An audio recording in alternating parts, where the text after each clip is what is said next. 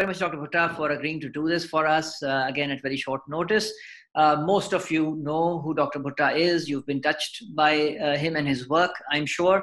And if I were to do a proper introduction for Dr. Bhutta, I would be talking for an hour and would not finish. So I'm just going to very quickly just say that Dr. Bhutta's most recent honor is that he is the founding director of the Institute of Global Health and Development at the AKU, at this newly coined institute, and he has just been elected the Fellow of the Royal Society. So great honors, and many great honors preceding that, which I cannot all list. All I can say is that when we proudly say that we stand on the shoulders of giants at AKU, Dr. Bhutta's broad and tall shoulders stand far and above everyone else's. So thank you very much, Dr. Bhutta, for all your work in pediatrics and child health and in women's health and in public health in general for Pakistan. You've set a platform where a number of us can now climb on board. A number of us have been doing it, and we're glad that you are continuing to work with us in that regard. So thank you very much, and I'll let you begin. Thank you, Salman. Okay, so what I'm going to do is I'm actually going to make a relatively short presentation. One of our AKU alumni, Umar Irfan, who I hope is joining, has been working with me on a systematic review of COVID-19 for children across the world. He's summarized over 60 studies. I'm not going to go through all of those, except I think you are all interested in knowing one basic thing. Does this affect children? If it does, how much severity? Is it something that all pediatricians should be worried about, particularly in Pakistan, where the disease is still a little bit of an enigma because we haven't had the thousands and thousands of deaths and doomsday scenario that was predicted. But I'd like to spend a fair bit of time on perhaps answering specific questions from your daily practice as to what we should be doing together as pediatricians. And this is not something that concerns only pediatricians in Pakistan. As you know, we've been doing this worldwide with pediatricians from the IPA platform. So I'll try and cover some aspects of what we know about the disorder, the age distribution. I'll spend a little bit of time on the indirect effects because that affects pediatricians by and large. And then what do we know about perinatal transmission and breastfeeding? And I'll tell you some very recent data that just came out 2 days ago that are promising, and then some guidance for pediatricians. So what was known about COVID in children largely stemmed from the initial experience of the outbreak in China, and then partly in Europe and North America. And in the early 3 months of this pandemic, children seem to be largely untouched. So as you see over here, both in terms of cases and case fatality, very small minority, generally about 1 to 1.5% of those affected were in children. And in China, the attack rate's around 7%. And in general, serious illness requiring hospitalization was very rare. Only one child died out of a study of around 2,000 children from the initial data in China. So it wasn't thought to be very severe. And in fact, in the recent evaluation of over 14,000 deaths in New York, there were only about 7 pediatric deaths. And out of those 6 had a comorbidity. So comorbidities or coexisting illnesses has been a very important part of this disease in both adults as well as in children. In the Italian outbreak, you begin to see that again, around 1.5, 1.2% pediatric, 0 to 18 years of age, and virtually no deaths in this particular age spectrum. So again, European experience so far from parts of Europe where it was, and in the US, until this very recent last 2 weeks where we have begun to see some issues that I will talk about briefly. The proportions of children affected, as well as those who had serious illness, was about the same that was part of the global experience. And this was one of the reasons why in their summary, the World Health Organization had largely said pediatric cases may not be necessarily a problem for the health system, but they may be important in transmission, and therefore you need to principally deal with pediatric cases by mitigation strategies such as closure of schools and daycare centers for children. Most of the children who have been acquiring infections have acquired it from family members. So about 90% community acquired. I'll talk about vertical transmission from the mother in a minute. But the signal that there may be some issues came from the fact that about 60%, 50, 60% ended up by being hospitalized. Maybe it's because as parents, we have a lower threshold for hospitalizing children. So when children have a known COVID positive, a fair number do end up in hospital, and others are managed with very mild illnesses at home. But about 60% in the US were hospitalized. And about a third are in the adolescent age group. So you must be also very cognizant that adolescents may have COVID, and they are generally like young adults in terms of their outcome. They generally seem to have a milder illness compared to adults, and you can see this also from the data looking at symptomatology, headache, sore throat, myalgia, shortness of breath, etc. But these are data that were from the CDC characterization of pediatric disease about 2.5, 3 weeks ago. Very recently, we have begun to see reports of what is called multi-system inflammatory disease, a Kawasaki-like syndrome or a toxic shock-like syndrome. When the first few cases came out, they were reminiscent of what you get with staph toxic shock. In late April, you had one of the first cases come on. This was a 6-month-old infant seen in Stanford. It wasn't quite clear whether this was an anomaly. And then a large cluster of cases came out in the UK that have been summarized. And very recently, you may have heard of the clustering of cases in New York that led the mayor of New York to hold a press conference yesterday and talk about this particular syndrome. Now, it's too early to call this Kawasaki because I think we need to know a little bit more in the differences of pathology. As many of you know, initially what was thought to be just an inflammation and bacterial pneumonia superinfection is now recognized widely to be a coagulopathy. So we are still learning a lot more about COVID infection and what it does. So I'm not as yet 100% sure that what we have here is the same as what you used to see with Kawasaki syndrome classically described. But the bottom line is many of these children have features of general arteritis, including coronary arteries. They have fever, rash, conjunctivitis, and they may have cytokine storm that may be evident.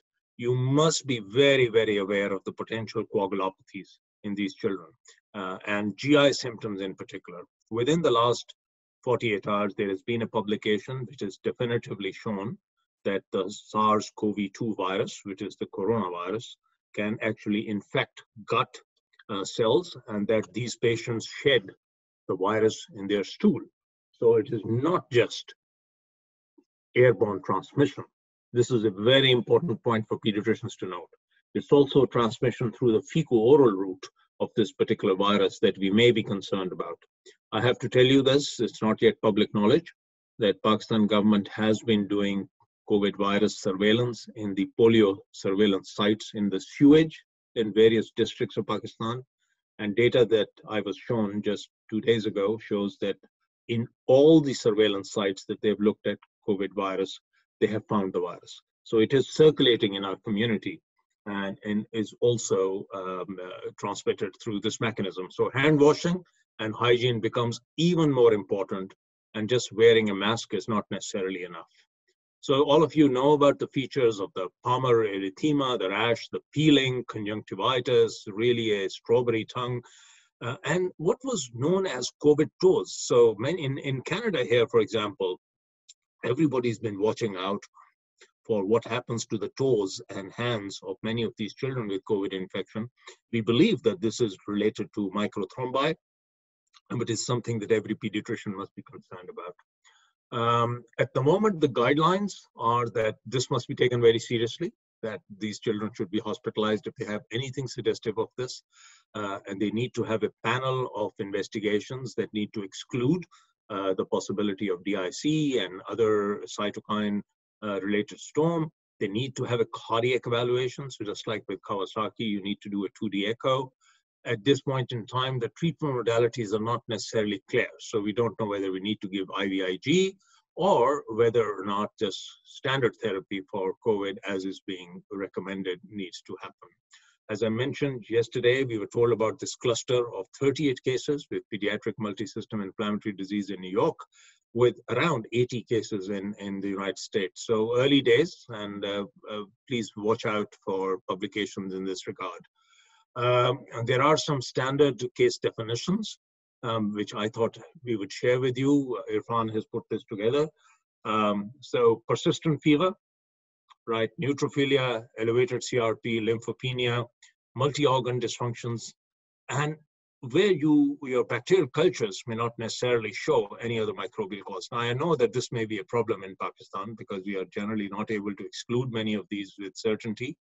But if you see a child with coronavirus positive testing and these features, or just these features alone, please be very cognizant that you may be dealing with this particular illness, and these children should be hospitalized and cared for.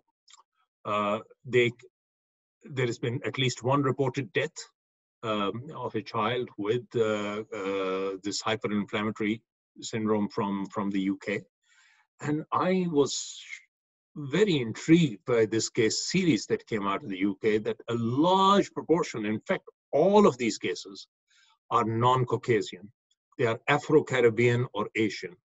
And there has been a publication just a couple of days ago showing that at least in the UK experience, the Asian minorities and other Afro-Caribbean minorities have had much more severe disease. So don't let people tell you that Pakistanis have Allah ki rahmat and that they may not necessarily have this disease or severe disease. This can kill anybody, as many of us have seen, and even in children, the clinical course may be quite severe. So to summarize from the clinical course, about 1.5%, 2% of all cases are in children. And generally, while pediatric manifestations are typical and are atypical and milder, but they can be very severe. And I've just showed you data to indicate that this systemic inflammatory syndrome can be quite remarkable. There are other issues around vertical transmission, and I do not go through that in great detail, except to say that theoretically, yes, SARS-CoV-2 coronavirus can be transmitted from the mother to the baby. I know that we have had a couple of births in Pakistan where the mother's been positive, baby's not been positive. In general, what people ask is, should they be delivered by cesarean section? Should the mothers breastfeed or not? The bottom line is we are recommending that mothers and babies should be cohorted together, and that you don't need to deliver them by cesarean section, and that they continue to breastfeed with precautions in terms of contact. And now with the reporting from Stanford, not Stanford, Davis and New York, that the maternal breast milk contains antibodies to SARS-CoV virus, IgA, I think very soon you will begin to find that breastfeeding recommendations will become even stronger. So at this point in time, the standard of care from WHO and from just basically looking at the cost-benefit ratio is that we continue to breastfeed. There is this question, should people be taking precautions? And I think yes, just the fact that so many obstetricians have been infected in Pakistan, largely just from their clinical practice. I think general precautions with PPE when dealing with COVID positive mothers and pregnancies should be in place. Not maybe to this extreme and in terms of intubation and all, but just make sure that you have facial protection, that you wear gloves, and that you also have face masks on. And as I said, over time now, hand washing, gloves, and those protections will become extremely important in prevention strategies. I'm not going to go through diagnosis, except to say that government of Pakistan is doing its level best in terms of community education for people with coronavirus and COVID infection. Some of the things that are being done, I don't necessarily agree with, and I've raised it at the highest level, such as, for example, very draconian measures of isolating or quarantining people with agencies jumping in.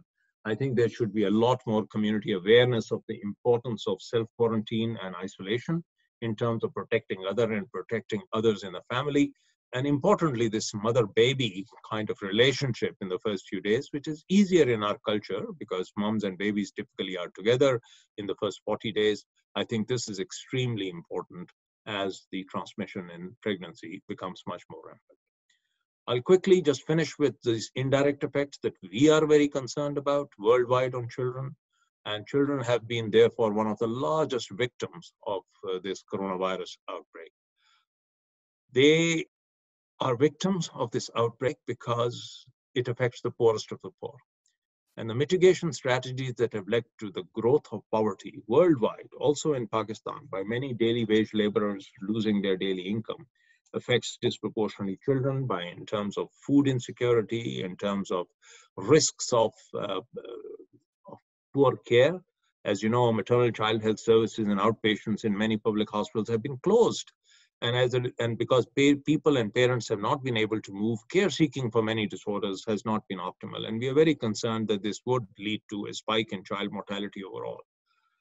But what we know is that from school closures, around 1.5 billion children are out of school. And they will be out of school for months. And we know from the Ebola experience that some of the consequences of school closure for the youngest children, those who cannot be educated by any other means, would have a long-lasting effect. So we are very keen that as the government reopens things, that we try and get children back to school. And I'm told that by the middle of July, that will happen. I'm not very happy about it, but that's the way it's been. In around 188 countries, these are generalized school closures, unprecedented in the history of mankind, and just removed an entire generation from the schooling system, just like that. So that will have consequences. We estimate that around 60 million children will fall into extreme poverty. And this learning crisis will also be accompanied by these threats to child survival and health because immunizations have gone down to virtually zero in many places. We have just been looking at this data in the 12 districts that I work in rural Pakistan, Sindh and Balochistan. And we find that immunizations have gone down by 60, 70%. Tetanus toxoid in mothers gone down by 80% in one instance. And this needs to be cranked up very quickly because this will have consequences in terms of disease outbreak. We expect that malnutrition rates will rise. And we are also very concerned, as the Pakistan Paediatrics Association should be, on the impact of just sequestering families on child violence, child abuse, when people are locked up for weeks and months in a very confined thing. I mean, this is something that you should be aware of in any circumstance. So I'm going to stop at this. There are lots of things that can be done, but I would rather answer questions on this than to give you a one-size-fits-all. There are contextual solutions, but in Pakistan, pediatricians are at the forefront of what should be done to protect mothers and children at this time of great crisis. So Salman and Sajid, if it's okay, I'll be very happy to take questions for the remaining of the time. Thank you so much, Dr. Bhutta. That was a very, very good introduction to this. I think we really are interested in the public health perspective and helping, figure out how do we move forward in Pakistan? How do we get the ailing health system and the public health system back? And how do we counter this threat? So, Dr. Sajid, over to you. You can. Thank you, Dr. Salman. So, the first question is from Dr. Shabina Arab. She is asking the implication on public health, especially in contrast to Pakistan, where our public health infrastructure is already weak. And her second question is, I'm just taking her question collectively. She is writing, we are facing a lot of issue with the separation of mom and baby and its impact on breastfeeding rates. So on the second question, I think absolutely, let me stick my neck out and say we should not be separating mothers and babies. You can use precautions such as, for example, face masks and gloves and hand washing, but the baby should stay with the mother. The evidence that we are now beginning to see of the protective effect of mother's own breast milk, I think we should be feeding the baby directly on the breast.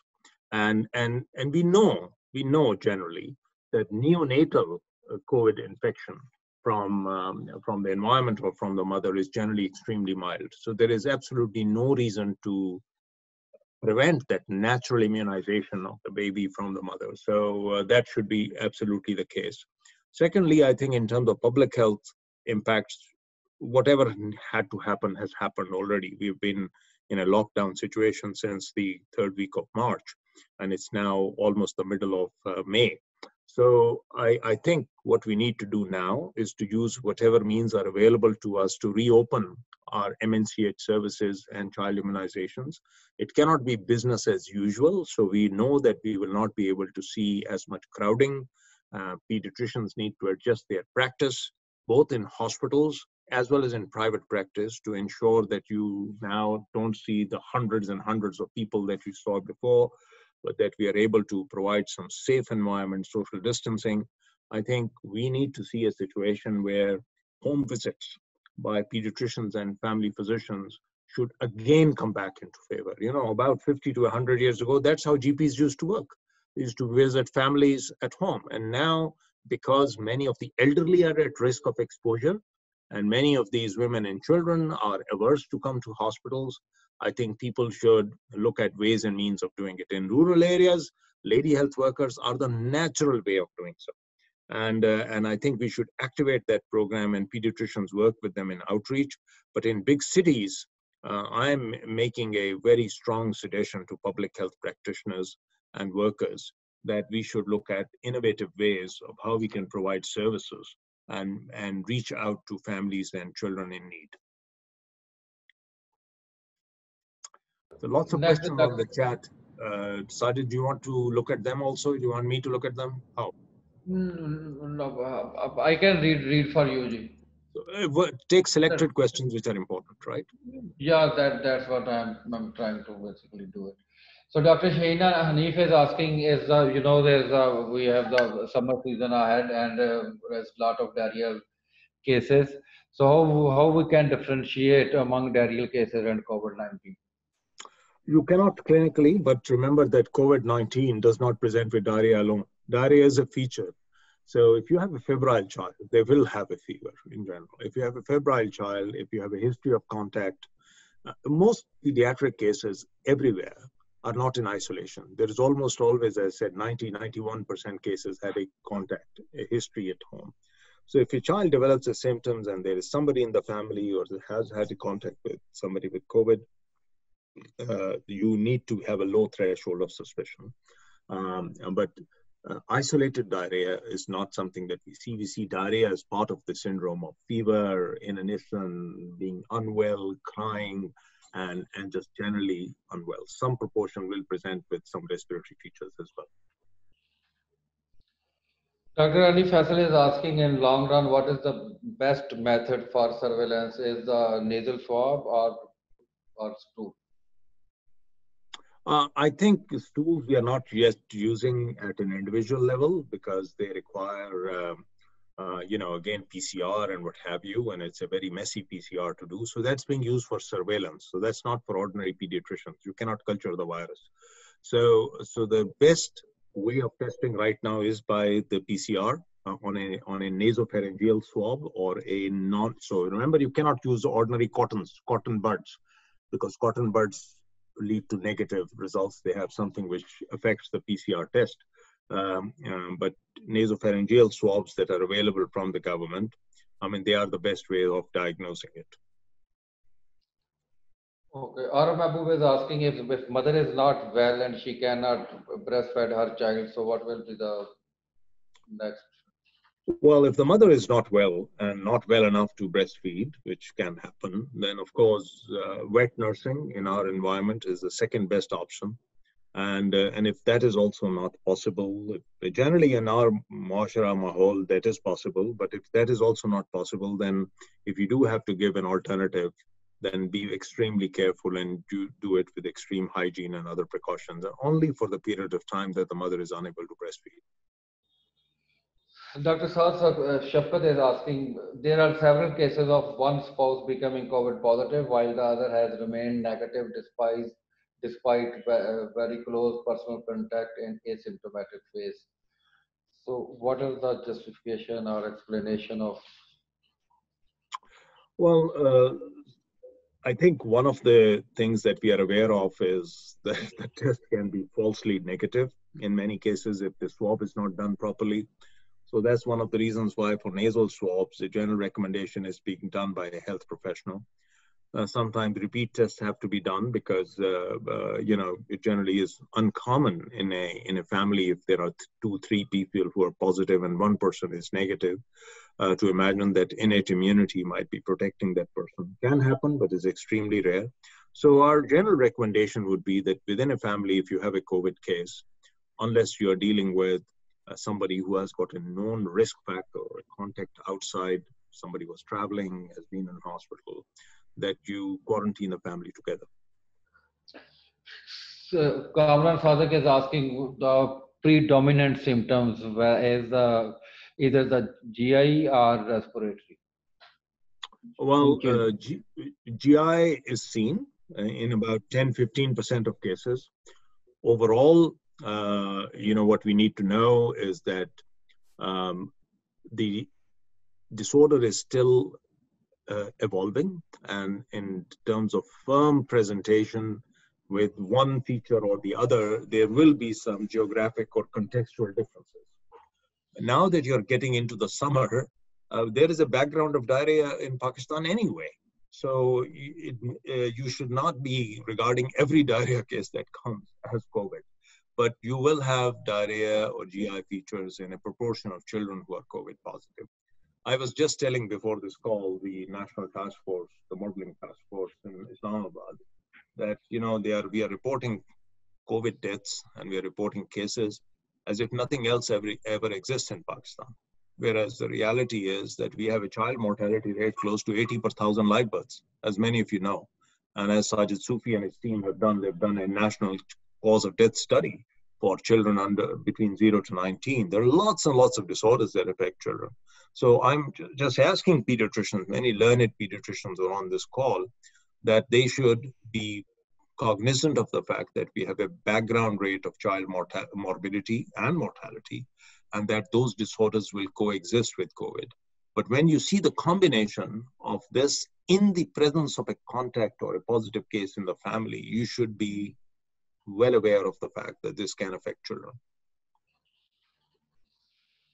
You have already commented on that, but still it's I think important issue. What is your recommendation for routine immunization in current scenario? 100%. Those who have missed their doses by a couple of months, it probably wouldn't matter too much, but they should get up to date very quickly. So the strong recommendation from everybody concerned is there is no reason to delay immunization. And I think we should be getting these kids back into the routine immunization as soon as possible. That's most important. And I know that's not going to happen very quickly, but it should happen. In fact, there is enough data to suggest that we should be looking at potentially the first doses of BCG and oral polio vaccines at birth, the birth dose as one of the most important vaccines. So I'm very concerned, and my team is also, that as we get back into the routine, and we are trying to do this in a couple of districts in Pakistan, in KP and Balochistan, that we get this birth dose up and that we get the rest of the schedule back up to stream as soon as possible. So yes, there is no reason to delay vaccinations. So next, Dr. Irfan is asking, what is the role of zinc, iron, folic acid, B12, vitamin A, and D, 45 products to boost up the immunity against COVID? Lot of interest in this in France when people initially in the outbreak did not know what to do. They even gave high-dose zinc as part of this combination with hydroxychloroquine and azithromycin. As you know, within a month or two, all of that has been disproven. So my recommendation is do not think that any specific nutrition intervention, whether it's zinc, whether it's vitamin D, C, A, has any special role in COVID infections. But we know from the National Nutrition Survey that we did last year that a significant proportion of our children, particularly in poor populations, are deficient in micronutrients, are malnourished. So your treatment of malnutrition and malnourished children should be the same as you would do in normal circumstances. So if you see a child who is multiple micronutrient deficient, who has evidence of rickets, or you think is otherwise in need of micronutrient supplements, by all means give it. But this is not a panacea, and high dose micronutrients or any supplements for the treatment or mitigation of COVID are not being recommended right now. One thing I will say, be very careful, as for general pediatricians, be very careful about giving iron when children are infected or have inflammation. In fact, very strongly, we would recommend that you don't give iron unnecessarily, particularly in children who may be at risk of adverse effects. And if you do want to give dietary advice, dietary diversification, and you want to give some routine multivitamin, then they should not be high dose. So Dr. Abdul Rashid is asking about the immunity. What is your opinion? How to find out already immunized people? Should we go for screening of IgM in the population? I think we need to do those studies, and we need to do those very rapidly, but they have to be done with the right kits so that you don't have false positives, negatives. Antibody testing is only just coming in. We are planning a few studies in Pakistan with the right design, right population. We need to get a sense as to what is the prevalence of asymptomatic infection, and therefore perhaps some degree of background immunity in our population. Already this is being done in many parts of Europe and North America. So Pakistan will also follow suit. I don't think serological tests have a huge role in diagnosis. Still remains the domain of the PCR. But yes, I agree. We need to get a sense of what's happening in our population.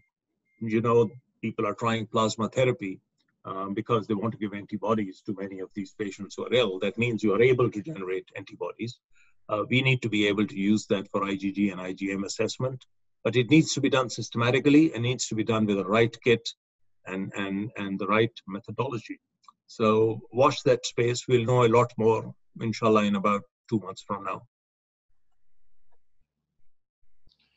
Okay, next question was from Nadeem Zafar. So you have already basically answered. Is this availability of IgM and IgG in Pakistan? Well, it's a research domain right now. They're not available in the public space, but they will come in as soon as FDA validates some of these tests.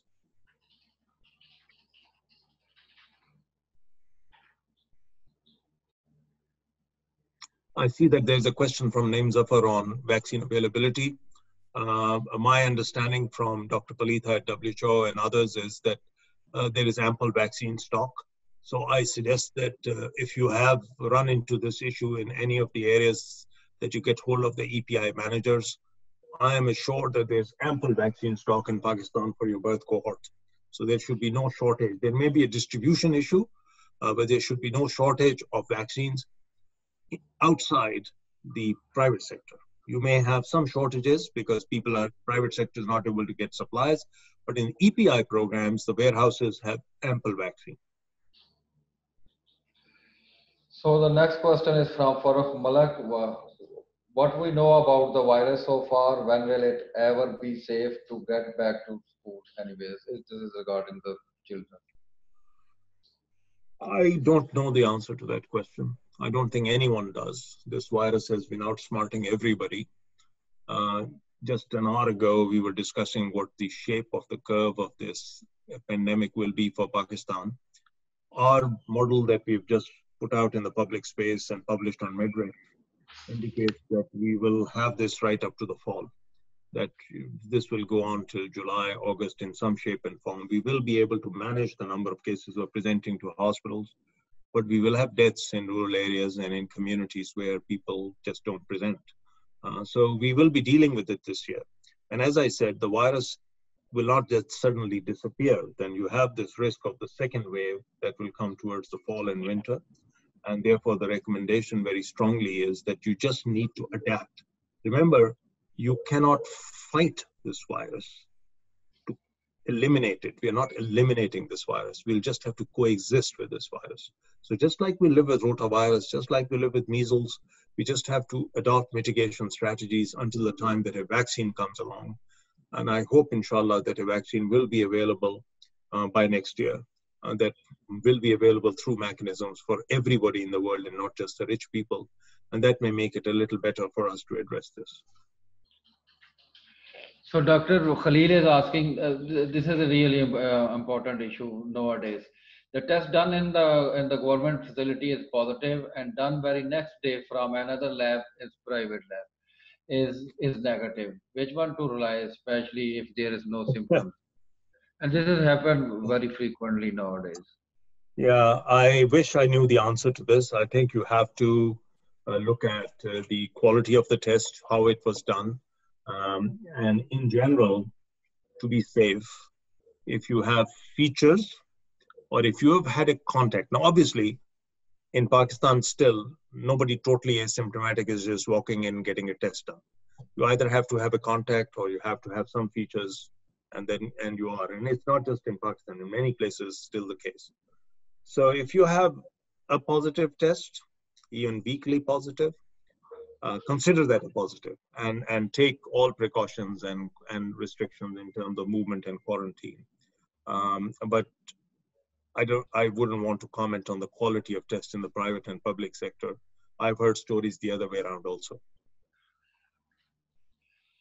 So Dr. Bashir Abra is asking, this is also a very important question.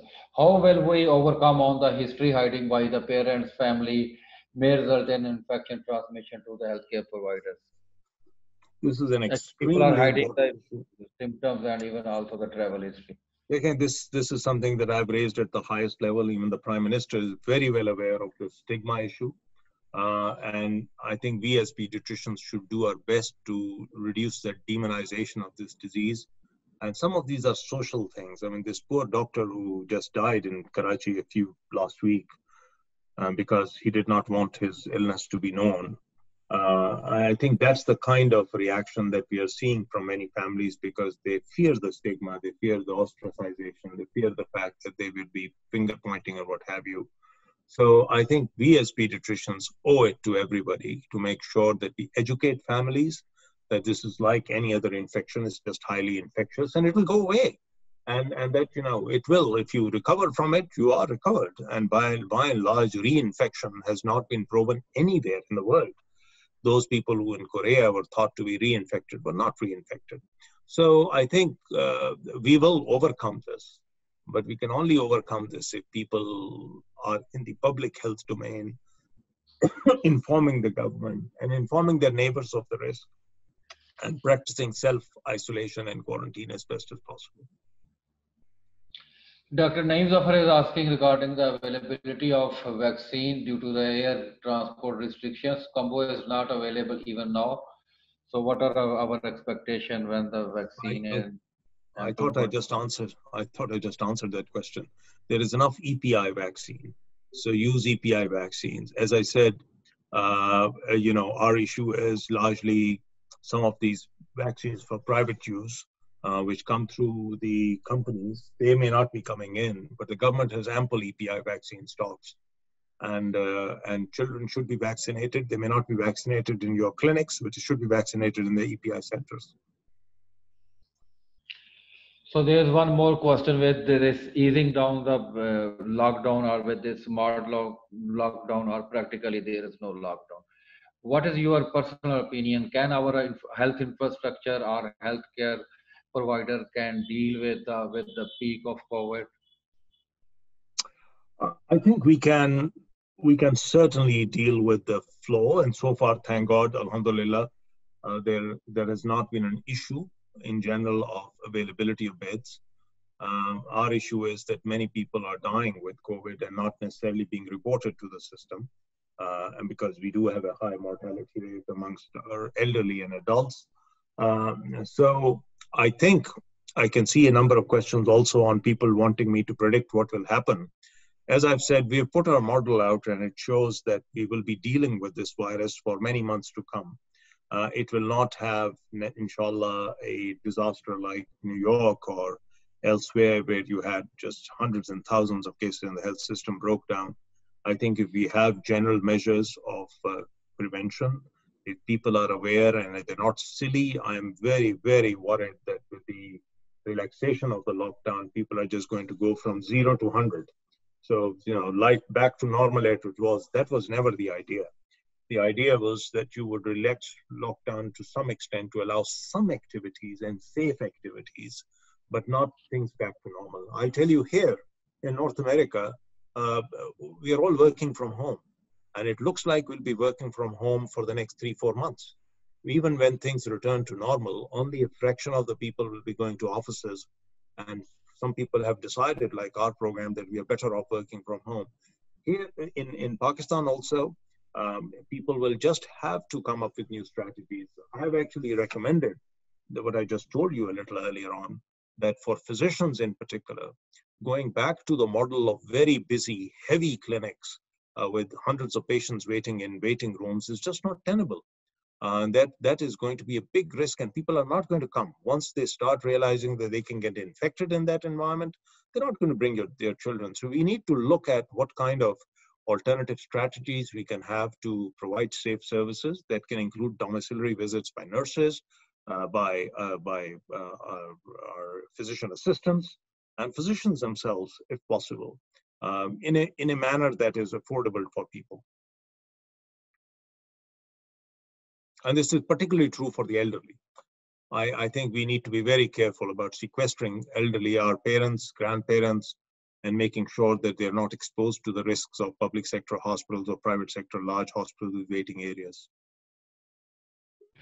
Sir, what is your opinion regarding the spread of COVID-19 during summer season due to air conditioning or fan or cooler? So would it be worse with this or it's the same?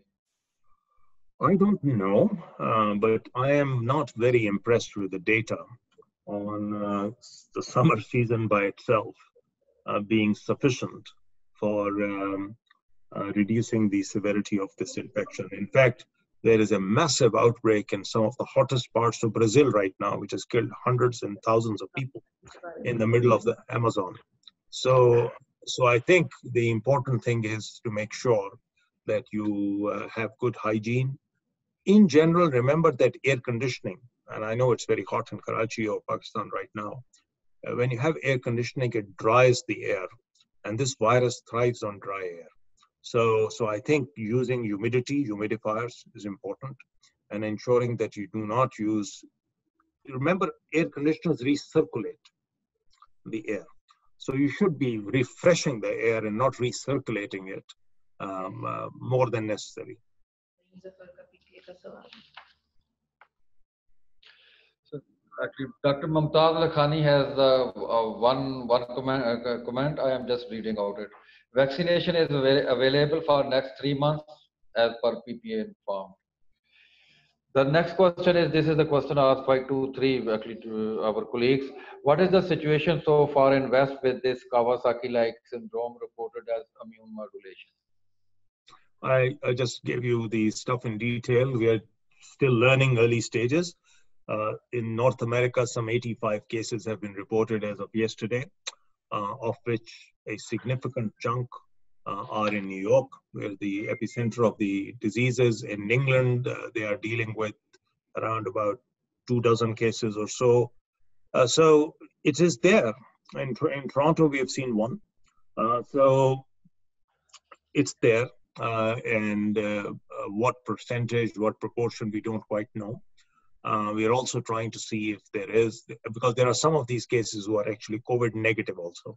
So we're trying to see if there is an association, and if it is true Kawasaki or Kawasaki-like syndrome. So be aware of this. Where there are large number of cases, this will come, and it will be presenting just like I showed you slides of, with a multi-system inflammatory disorder, and it needs to be taken pretty seriously. The next related to this, were they this is in the West actually the question, were they treated as same as Kawasaki, as with steroid and immunomodulator? No, so nobody uses steroids anymore. Immunomodulation, yes. IVIGs, the answer is yes, they have received IVIG. And many of them are being washed with additional remdesivir treatment. So early days, I'm not in a position yet to give you a definitive answer of a treatment protocol. but these are virtually evolving by the day. And I think they'll come out of the US very, very soon with some recommendations for therapy. There are recommendations for diagnosis that I've shared with you. So watch that space very closely. So this is Dr. Anam Khan. She is asking whether the second wave expected. Is there a role of exposing healthy people at low risk of complication to get exposed to develop some level of herd immunity? Dr. Saab, you don't need to worry about this. They will get exposed. All of us will get exposed at some stage or the other. The question really is, what's the safe level of exposure and how long before you get population level herd immunity, generally, which is around 60, 70, 75% of the population. And can the health system cope with the burden of illness while you get there? So all of those things are things that we are actively looking into. My sense right now is that we will be dealing with this infection for the remainder of this year, and the peak may be well around July, August. And I think if that happens, we just need to keep our guard up, all right? So no reason to panic. We just have to learn to live with this virus and to do the best that we can to adjust our clinical practice and our lives around it. Sir, as you attended the meeting, the health task force meeting with the Prime Minister, so what is your opinion? Can we go for another phase of complete or strict lockdown in the start of June as the patient numbers are increasing rapidly? I think we just need to wait and see. I think they have to relax just for the sake of economy and other considerations. But yes, if things go out of hand, there is always a plan to do, phased lockdowns and very localized cluster approaches. As you know, Turkey has just reimposed lockdown for 3 days. So this is the response that public health people have. So it's a question of balance. Release, close, release, close. But I think what I hope will happen is that there'll be a change in lifestyle and there'll be a change in practice. If nothing else, this should lead to a hand-washing revolution in Pakistan by just people being aware of hygiene, by the government being aware of the fact that it needs to invest in the social sector.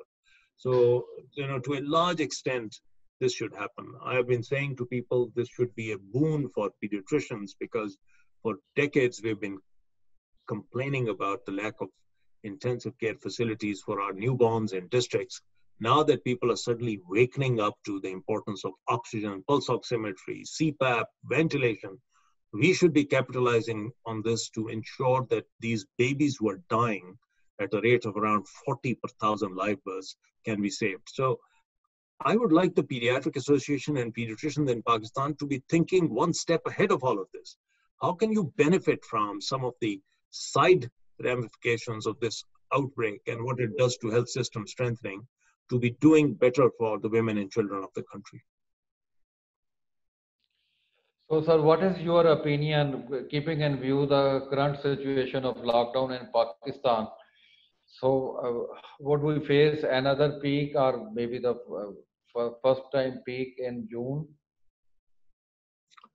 I think you will have a rise in cases. Whether I'll call it a peak or a steady rise is moot. As you know, we have just published and made our model available in the public space, which gives you a projected number by province and by time. So I think we will have definitely more cases in June that we have had in August and in May.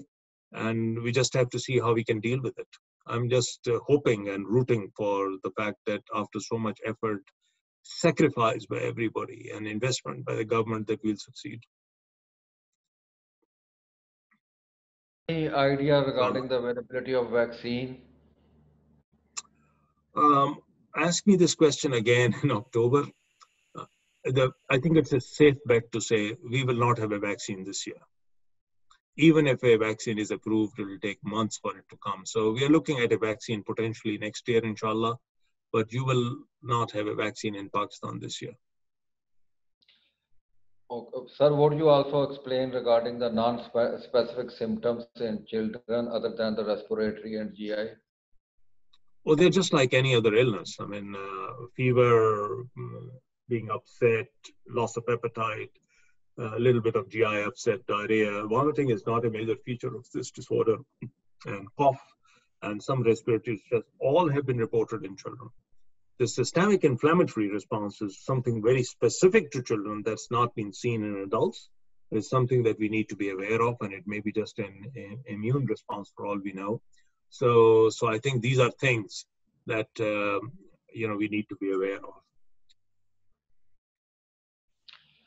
So Professor Amin Jan, he is asking about the sensitivity and specificity of the antibody testing. Oh, many of these antibody tests have a specificity of around 99%, and sensitivity anywhere between 70 to 90%. So sensitivity is generally a bit lower than specificity, which is what we are more concerned about. But as I said, all of these are under FDA consideration, and some will be approved for test and use in Pakistan soon, inshallah. Dr. Sajid and I are working with Stanford to try and get one such test into Pakistan soon. There's a question on the link to the modeling publication. Everybody is putting their pre-publications on a website called Medrex. Until the time that journals, publish your papers. So we've put our modeling paper out on Matrix. I can send it to UDS, and it's with the government.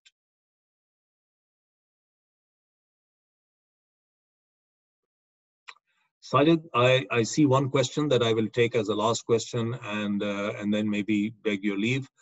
A perception has been developed around misinformation, conspiracy theories, and what have you. Again, this happens every time. We've dealt with this, you and I have dealt with this with polio. We've dealt with this with measles immunization and autism. It is our responsibility to ensure that this disinformation or fake news is challenged and is opposed as best as possible. This virus is not a Yahudi conspiracy. This virus is not something which was manufactured in a lab and just released on the world. And I say, even if it was, let's say you don't know, and nobody knows right now, but we are dealing with it right now. What difference does it make? The fact is it can kill people, and it has killed people in Pakistan. 2 months ago, people said this will not do anything in Pakistan. Now you've seen it has killed people in the prime of their life. It has caused so much misery. It has caused our health system to virtually buckle at its knees. It's a real disease, and it does not spare you, whether you are a Muslim, non-Muslim, or anybody. More Muslims have died of this virus in the West than you can imagine in the health services. How many physicians have died in North America? How many physicians have died in UK who are of Pakistani origin? So I think you should not, under any circumstances, allow this disinformation to go on. I know it's there, but it is something that we need to do as society, educate our people, our ulama, to make sure that they put this message out there, that this virus is real. And it is there, and it will cause tremendous damage unless we are able to mitigate against it.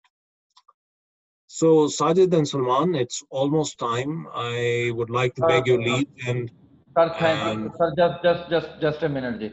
Sir, thank you very much for this enlightening talk. But now I will request Dean Dr. Adil for the closing remarks and comments. Dr. Adil. Yeah, I'm looking for him. He was here at the beginning of the talk. He may have had to leave for another meeting.